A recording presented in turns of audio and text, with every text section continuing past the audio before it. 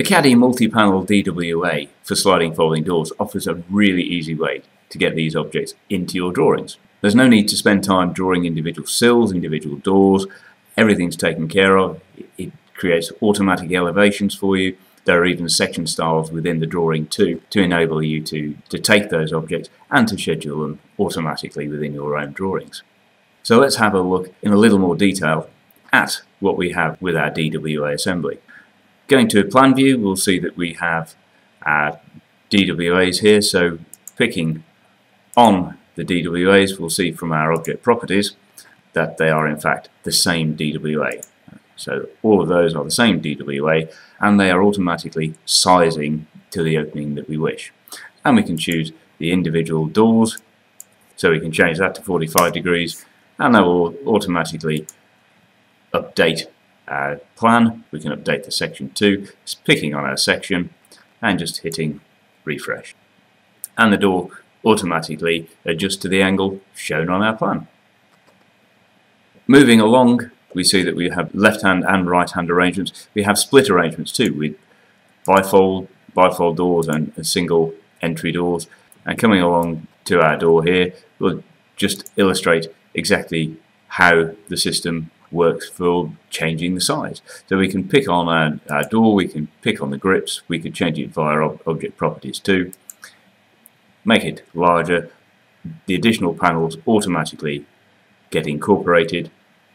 And then if we pick on our section, so just press escape beforehand or abort, pick on our section, we can just update the sections.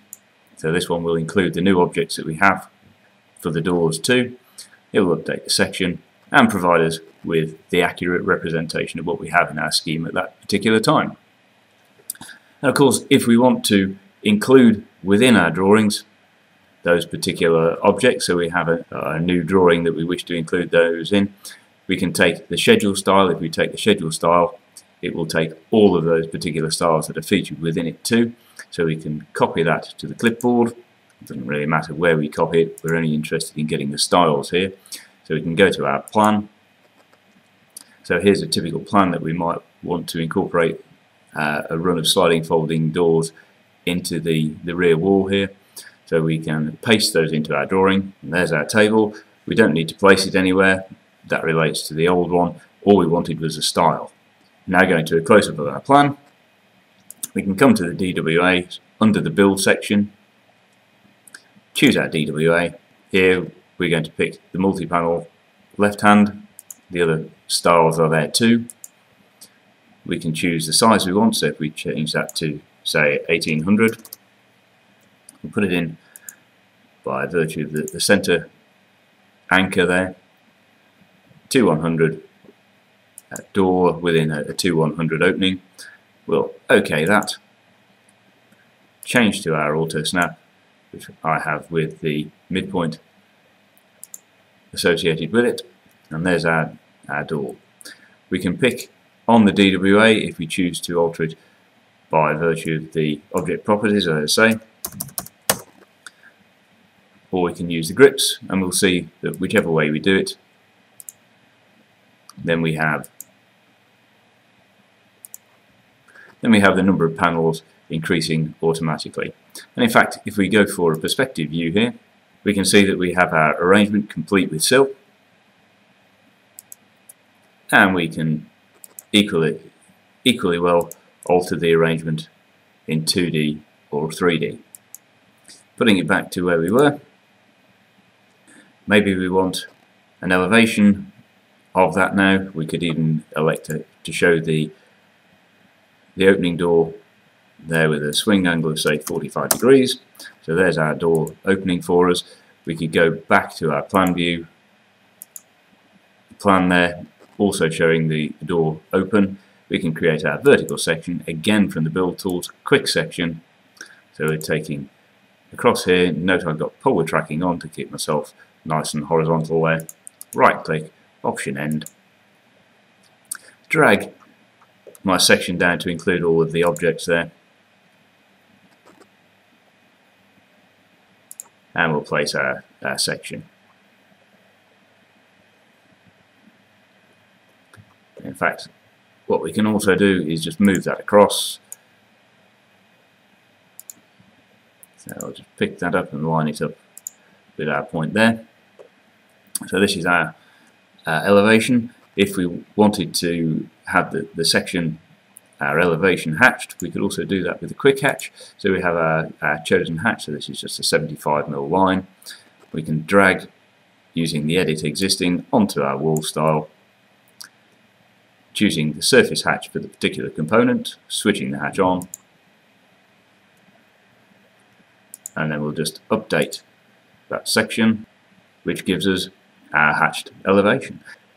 And if we want to schedule that, we'll pick the DWA door schedule, drag over our doors there, and I'm going to place it inside, simply because that will allow us to see the thing at the same time, to see the schedule at the same time.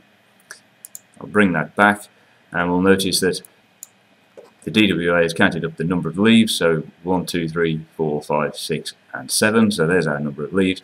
It tells us the overall width and the height. It tells us the mark for our door as well. If we click onto our door, go to the object properties, we can select our DWA, we can change the mark to whatever number we wish back in our drawing. Then if we take the schedule and we automatically update that, that will reflect the changes that we do make. What's also nice about the door is that if we decide to change the size of the door we've used, which we can do from our editing of the style, we can just go to our design rules, change the horizontal division, change the cell size, so we'll make that 1200mm, apply that, close it.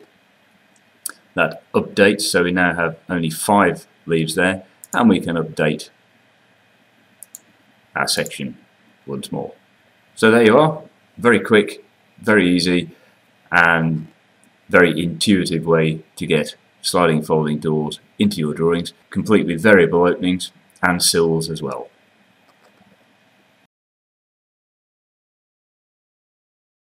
Discover many more Caddie tutorial videos on the Caddie software channel on YouTube, and follow us on Facebook and Twitter for frequent news and updates. And why not download your own evaluation copy and try out Caddie for yourself? And whilst you're evaluating, you can get free help and advice via the live support on the website or through the numbers given on screen.